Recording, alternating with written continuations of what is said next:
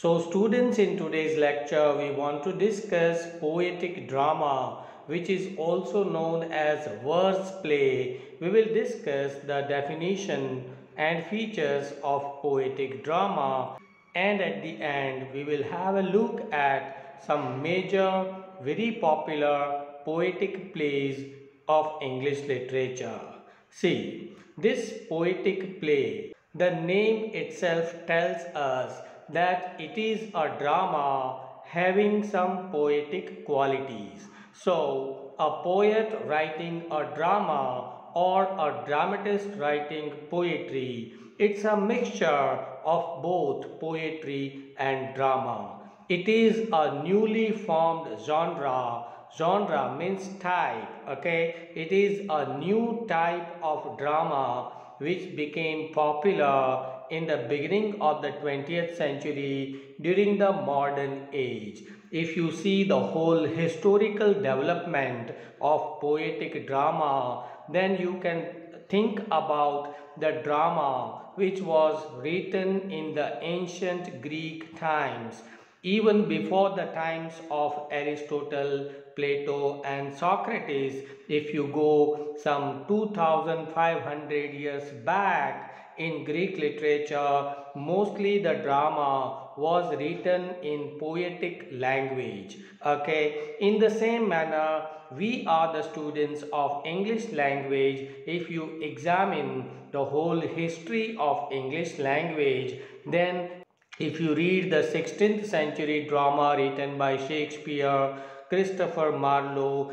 you find these poetic qualities. So, as far as the origin and development of poetic drama is concerned in English literature, you can begin from 16th century, and then if you come to the 17th century, 18th and 19th centuries, you have a dull and drab period, because during these 300 years you do not find too many writers who wrote poetic drama. But in the beginning of the 20th century, again there was a rise of poetic drama as far as the popularity was concerned, and this poetic drama was a reaction against the realistic and naturalistic plays which were popularized by Ibsen, G.B. Shaw and others. And in the beginning of the 20th century, we have some great poets and dramatists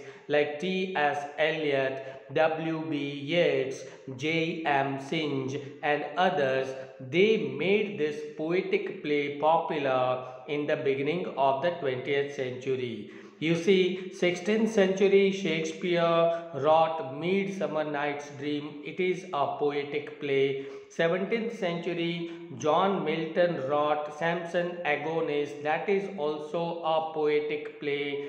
18th century was the period of prose literature, so you do not find a single play written in this style. But if you come to the 19th century, Wordsworth, who was actually a poet of nature, he also tried writing a drama like Borderers, and Shelley also wrote Prometheus Unbound.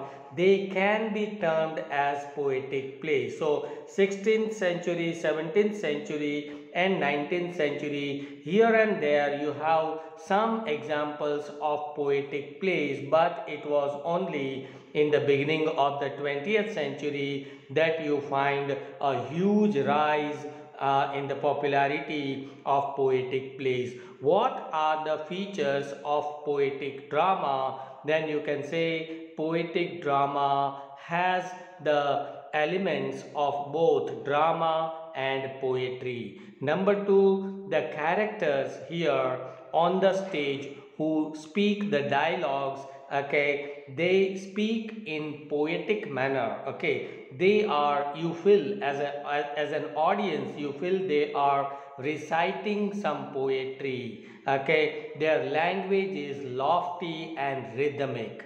Its verse form is mostly blank verse or free verse, and these poetic plays, they mostly aim to express the inner reality of life. Okay, they are not concerned with the social, political, or national issues of so and so culture or country. You know, the poetic drama which you see during the modern age, first half of the 20th century, they mostly expressed the inner psyche, inner reality of the characters. And these writers, modern writers, they mostly followed the ancient Greek style or Elizabethan style of writing drama. Who are the major writers of these poetic plays? Then you can remember W.B. Yeats, J.M. Synge, okay, John Mansfield, Christopher Isherwood, W.H. Auden, Stephen Spender, Christopher Fry, and T.S. Eliot. These are the modern writers of the first half of the 20th century.